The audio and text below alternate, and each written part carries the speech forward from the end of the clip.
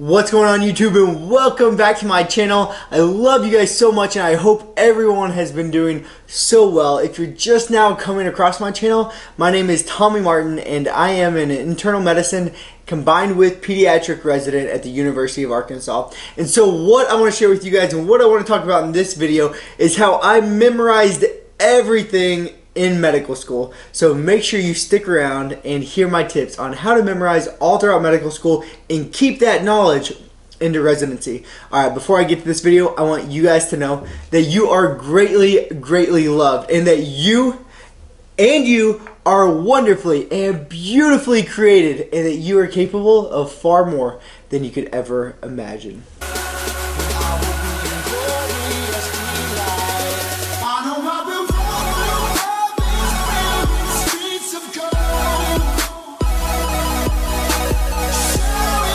Alright guys, so let's jump right into it. And I've made videos similar to this before, so you may have heard some of the same stuff, but I wanted to make it again to reiterate and provide spaced repetition for you guys so you know how to memorize throughout medical school. So the number one piece of advice I would give is make sure to use spaced repetition. So I covered this in my memorization tips video, the 10 best ways to memorize, but here I'll talk about it again. And so if you have a sheet of paper, or say that you have a lecture tomorrow and you already have the lecture material, so the first thing we're going to do is provide a 5-pass system to make sure to understand all of this information within the period of about 24 hours.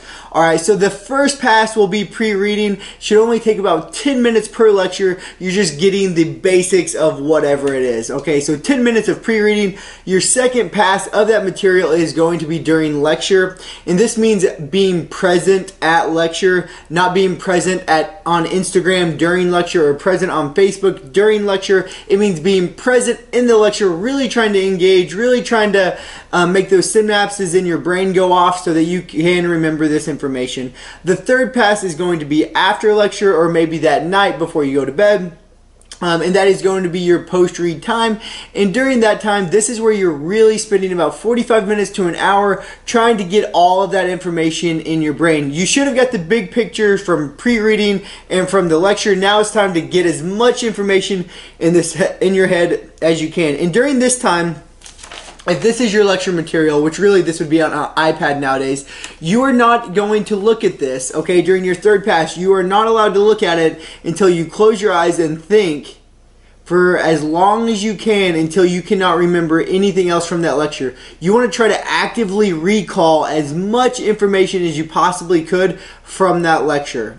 Alright, and then once you cannot remember anything for about 5 minutes, then you're going to turn over your lecture or open your notes and try to see what you missed out on and what you didn't remember. Okay, so that is the third pass. And then the fourth pass will be the next day, so within 48 hours, so I guess it'll be a 5-pass system within a week, not 24 hours, that's pretty insane. So it will be, your fourth pass will be the following day where you're going to review that material again. Again, you're not looking at it, recall as much information as you can, and then see what you missed out on. And you'll see that these should be your second, or your fourth pass, your fifth pass should be much shorter in time, so the time requirement to go through that lecture again is very short. And then your fifth pass will be on that weekend or usually within 96 hours of that first lecture.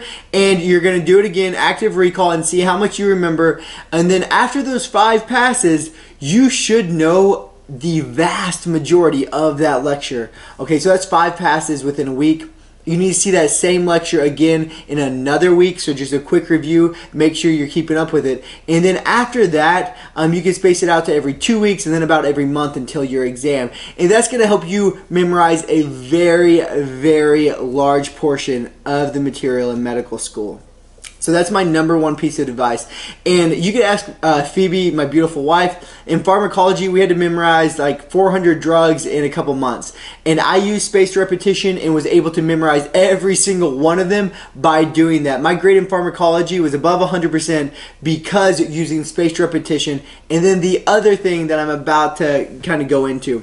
So the second way to help you after spaced repetition, I believe, will work for everyone. I truly believe that, as long as you use it correctly, using active recall and things like that. But everyone learns slightly different, but I truly believe in active recall and spaced repetition using your mechanism of learning. Okay, so if you are more visual, then let's use microbiology for example. You might do very, very good with sketchy micro, but watching it once is not good enough. So what you need to do is utilize what I taught you in lesson 1 into whatever avenue that you learn the best, whether that's watching videos, using sketchy micro, using visual aids, whatever it is, and use spaced repetition with that. So with sketchy micro, you watched the sketchy micro on, say, toxoplasma. So after you watch it once, you need to then watch it after, watch it again, and then within 24 hours, see it again, within 96 hours, see it again, within a week, see it again. So use spaced repetition with that. Alright, so the second thing, which I think is very, very important and helped me a ton, especially in pathology, is in working in groups. So when you work in groups and try to teach other people that material, the things that you do not know, they are going to point out and they are going to help fill in the gaps. But as you teach it, it's going to ingrain and make more synapses in your brain so that you're able to memorize that a lot more. So make sure to utilize studying in groups, and you could even use that as one of your passes in the spaced repetition kind of format that we laid out in lesson 1. So studying in groups, not only will it help you memorize the material, it'll help you be a better teacher, it'll help you be able to recall stuff easier, and it makes it a lot more fun. It's so much better than studying by yourself, and use that again as one of the ways of active recall. And then the third thing, which is a little doesn't have to go studying too much, but and this is the last one I'm going to talk about, is to make sure to get your sleep.